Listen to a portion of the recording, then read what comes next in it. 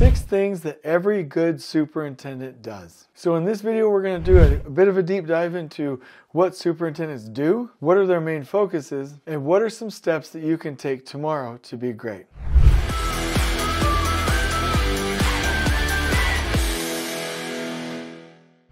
And so I want to kick this off. I did a video just like this for PMs, which we can link you to in the description below whenever it's ready. And I hope you really enjoyed that video as well for PMs. But for a superintendent, I want to expound specifically on that field role and also anchor you to the same image that I drew for the PM video. So my point was that a project manager will really focus on building the team, really help to make sure that there's a great plan, and then allocate resources. So this is a pretty neat pattern in my mind, and I want to pull this together. A project manager is able to work with the owners and the resources to get what they need, and it's the superintendent's job to see the future. So if I just drew a line here, this is the project, right?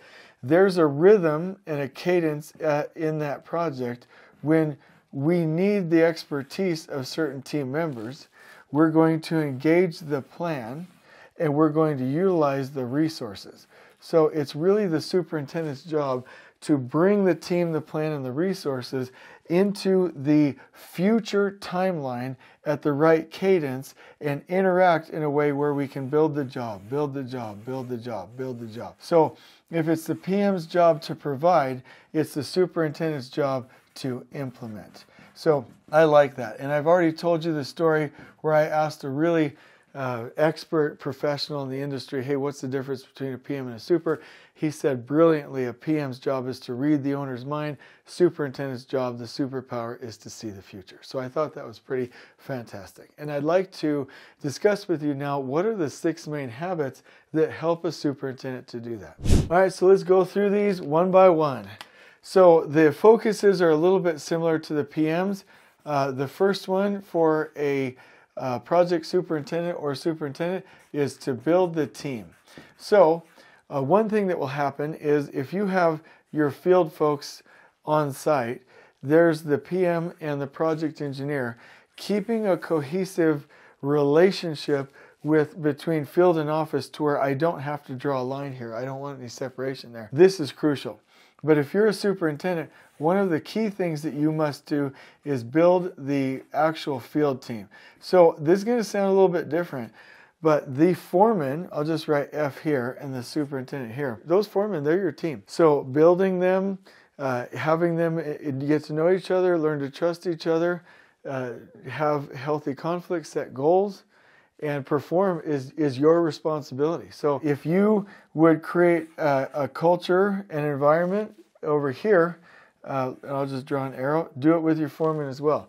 If you would bring donuts and go out to lunch, why not do it with your foreman as well, right? If you would do certain trainings with your team or concepts, why wouldn't you do it with your foreman as well? You want the connection between superintendents and foremen to be really, really close and for this to be a cohesive team. This is what happens. If the project management team is team number 1 and the foreman field team is team number 2, then the crews, if this is done right, ideally is team number 3, meaning that this is how it scales. Long-term, short and long term, and then the short term, right? And so the order of priority and precedence flows in this direction, right? If you don't build a good team here, then this will be team number 1 and the only team that matters to the foreman. And they'll basically say, you know, forget you, superintendent team, project management team, and you'll have a bunch of different foremen doing whatever they want in a disconnected, siloed, and sub-optimized manner. So building that team right here is cohesive so that we can scale information, instructions, and culture in the right direction and really, really, really take care of this team right here. So if you're like, oh my gosh, you just disrespected the foreman and the workers by making them team 3. No, think about a family. Do the kids want one parent, like be the only one that matters? Or do the kids want to just go off and do a Lord of the Flies? No, they want mom and dad to really be getting along and have a strong marriage. and then they will be happier. So if you want to have a really, really healthy crew, you will have a healthy project management team and a healthy last planner team with the foreman.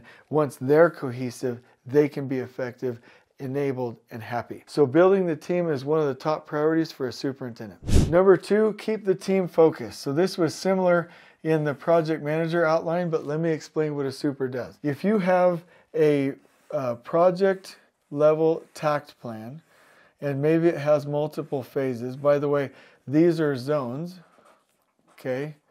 And then this is time on the top. And this just signifies that there are trades moving from zone to zone to zone in a flow. If you have a tact plan, then you automatically know the buffers, your milestones that you need to hit for the project plan, and you know that you have a good sequence and you have a good speed with your trade partners, okay?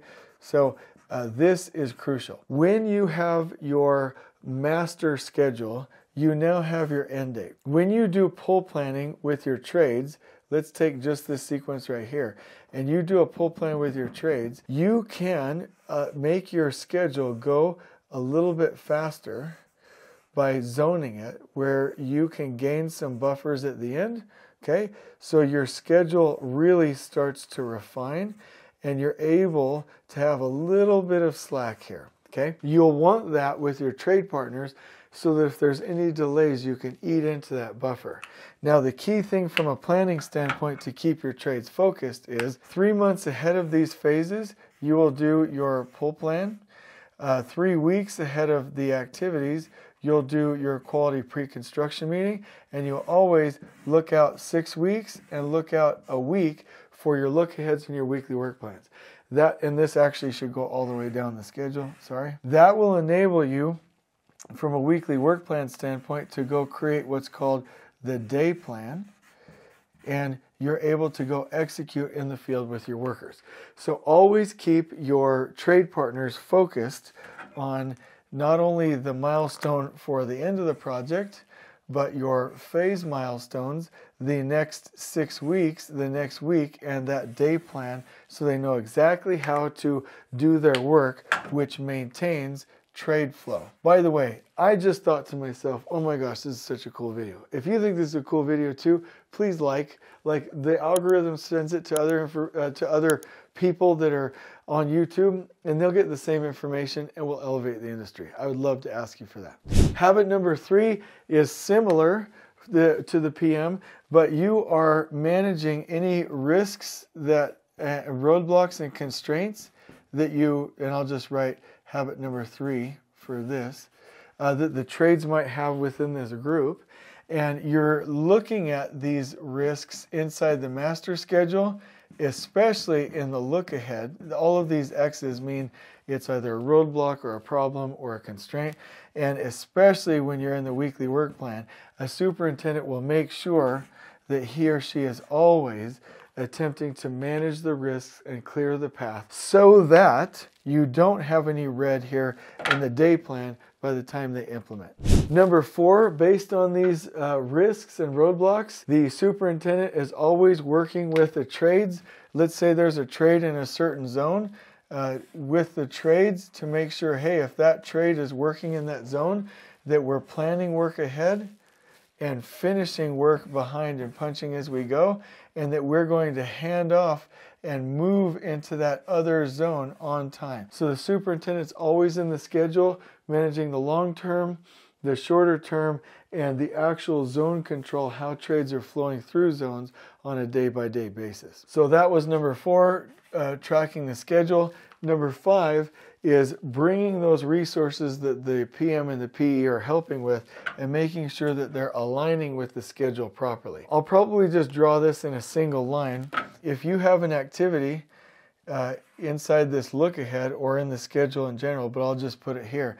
The superintendent is instrumental in making sure that that supply chain, so I'll just write supply, is heading to this point with a little bit of a buffer, and that everybody has what they need. So if you're like, Jay Money, why are you just randomly writing X's? If you don't have the resources or the labor or the information or the permissions to do any of these activities, then they become little red X's. And the focus of a superintendent is to make sure that each of the activities within the schedule, that we're able to supply those resources, and if not, that's when you would consider a roadblock and go into problem-solving mode, which is item number 6.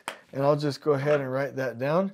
So number 5 was supply, and number 6, solving these problems one by one. I love this pattern. I shared this in the PM video. Identify, discuss, solve. This is your main role. Your trade partners know how to work in their zones and how to accomplish their schedule. It's your job to clear the way. So if you're doing this look-ahead planning, if you're managing the supply and you're finding these roadblocks and problems, that's great. Bring all problems to the surface, discuss them with your trades, and solve them so that they can flow beautifully from zone to zone to zone in a flow. So these are the 6 main responsibilities of a superintendent. And if you follow this, you are going to be wildly successful. And so if you want more material on this, I'll link you to in the description below to our book, Elevating Construction Superintendents, Elevating Construction Senior Superintendents, which talks about how to build the team.